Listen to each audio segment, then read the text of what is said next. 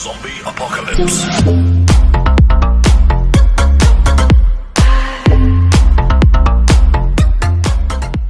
Hello guys, and welcome back to my channel. You join me on a very cold Saturday morning and I'm just finishing up with some work that I'm doing. So this here is a 6-inch T and we've used some offcuts to save on some welding. So here for example, there's already a butt weld done, so a few of them are already done, so that's saving me some time. What I'm going to be doing in this video here is showing you lot my process, and it's just going to be basically me just running through what I'm doing, showing you lot my specs for the machine, my techniques, just the same old general kind of video that I normally do, and hopefully you lot can pick up some tips along the way.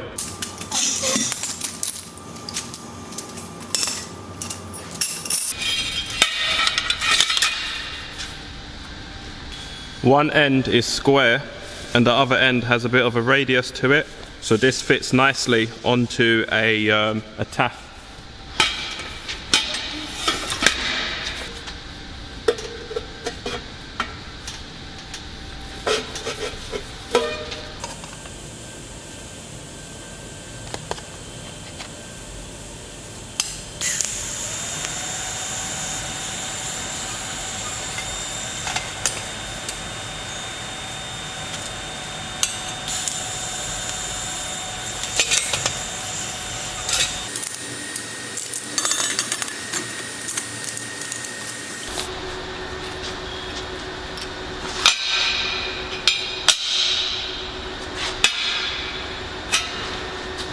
So I rely heavily on the cut to make these pieces level, but here there is the most slightest gap, less than a mil. Now even tacking over a gap that small causes issues, so I've got a bit of filler wire just in case, because it likes to blow holes when you're tacking it.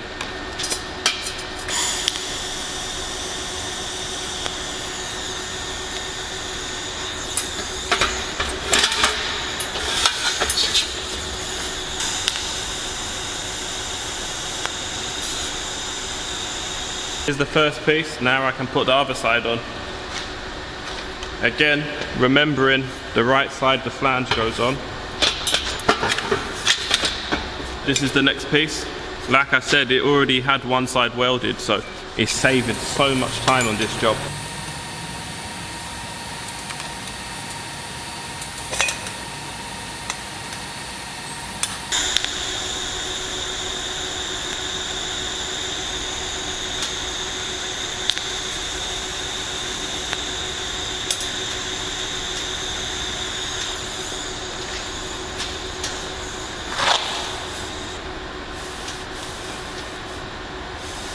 This fitment is absolutely terrible. The pipe's gone oval and the T's aren't square in the first place.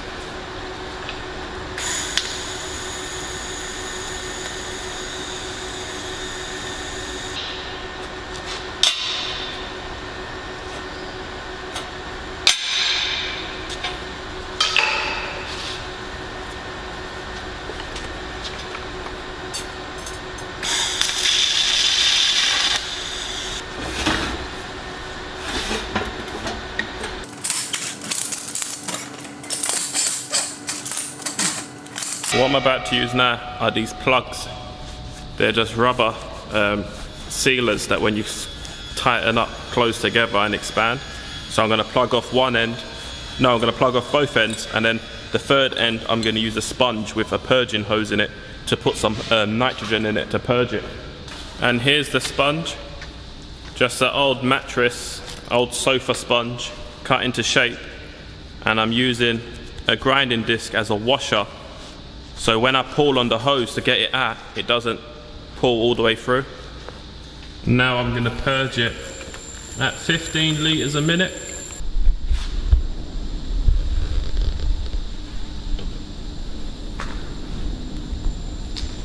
Now in the meantime, while it's purging, I'm running a Fronius Trans TIG 2500.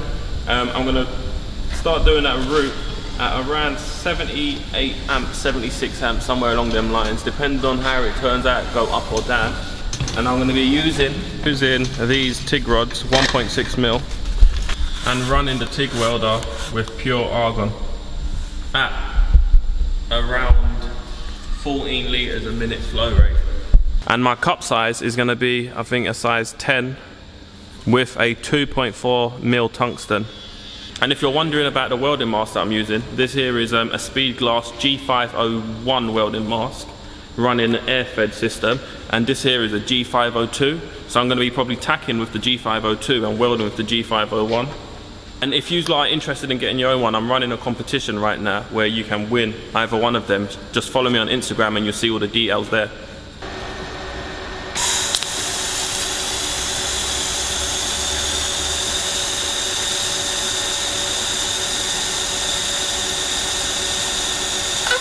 Oh my god.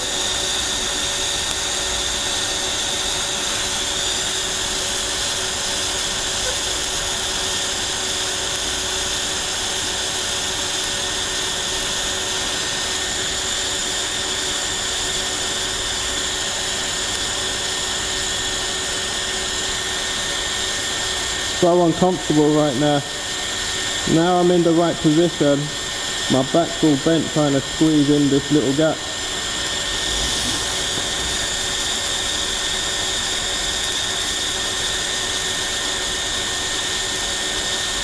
What I'm trying to do is keep weaving and dabbing the wire in at regular intervals, but it just makes my brain fart trying to do it like this. It's like trying to rub your head.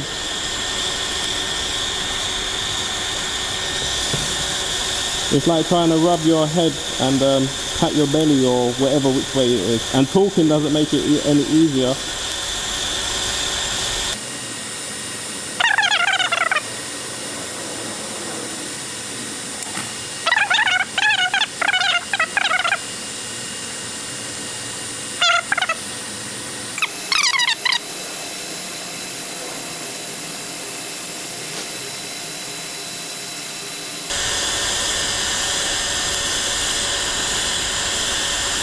I've slowed down a little bit, weaving more. See how it comes out now.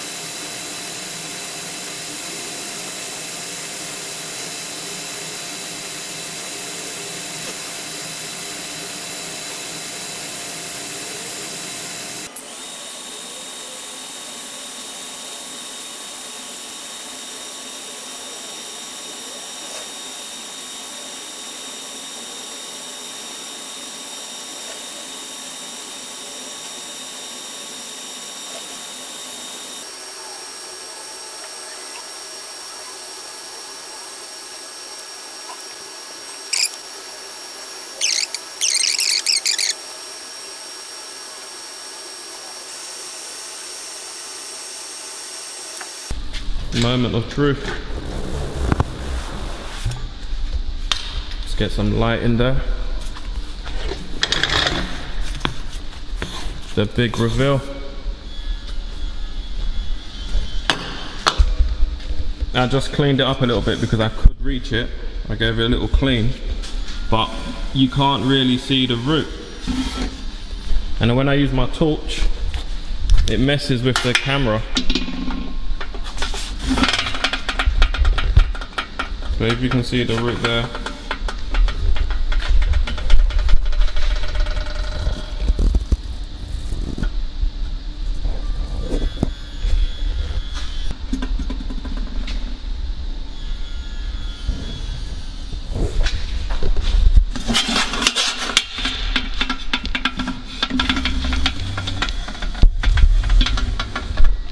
So let me know in the comments down below, what's better? A better root or a better cap?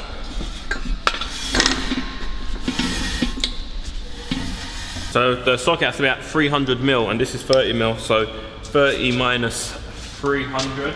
So that gives you a measurement of 230mm, no 270mm.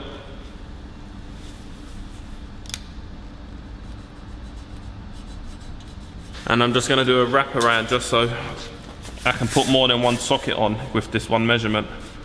Save me double handling, measuring it twice.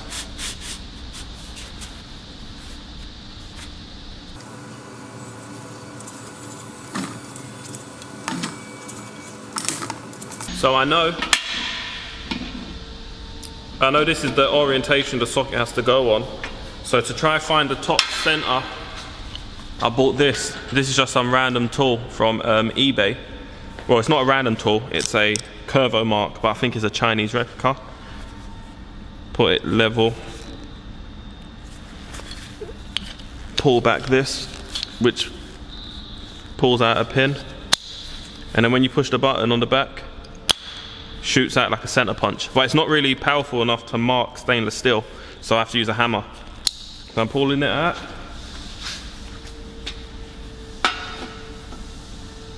Guessing roughly where the center is. Leveling it up, pushing the button. And let's put a mark on it. But like I said, it's not powerful enough, so I grab a hammer to put a better mark on it.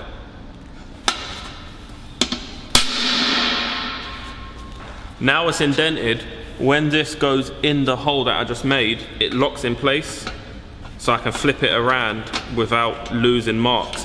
When you work, a lot of the times, if you've done something so many times, and for me, I've put thousands of sockets on, you almost go on autopilot, and sometimes some of the easiest, simplest things you overlook.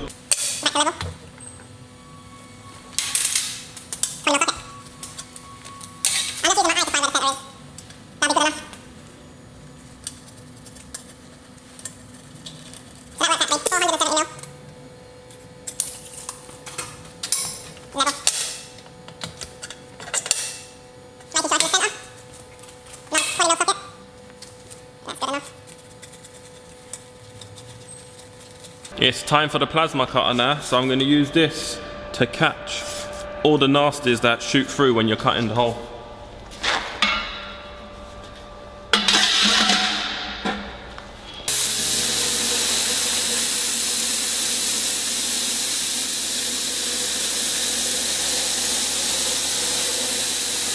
This little bad boy cuts through it like butter with a built-in compressor as well.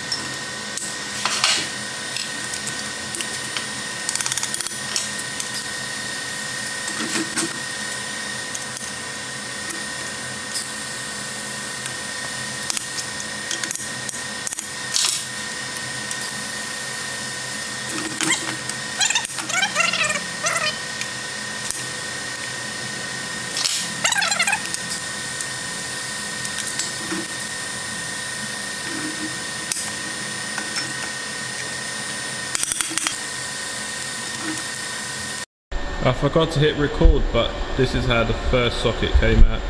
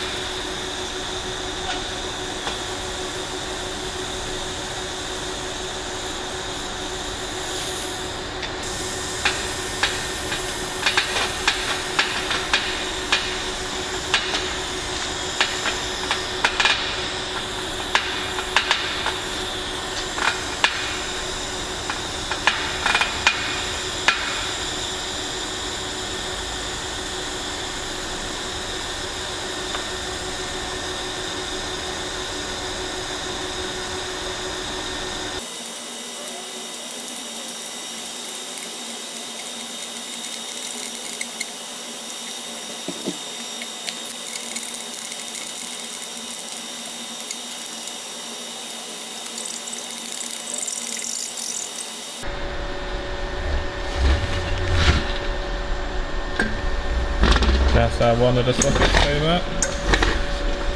And here's the other socket.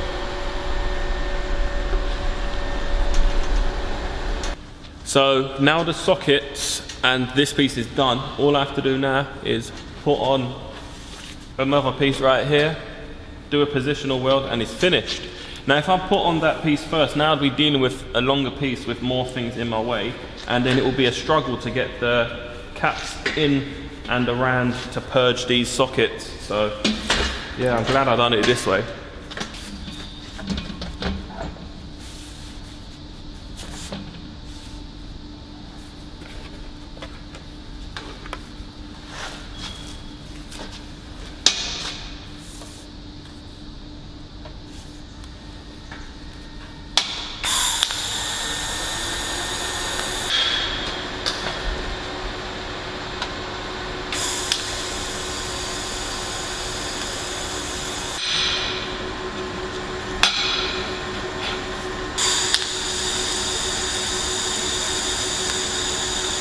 So in order to get it level, I'm gonna have to weld this quarter first and then the other quarter just on this side. So half of it's welded and it's gonna pull this direction and then catch it on the other side.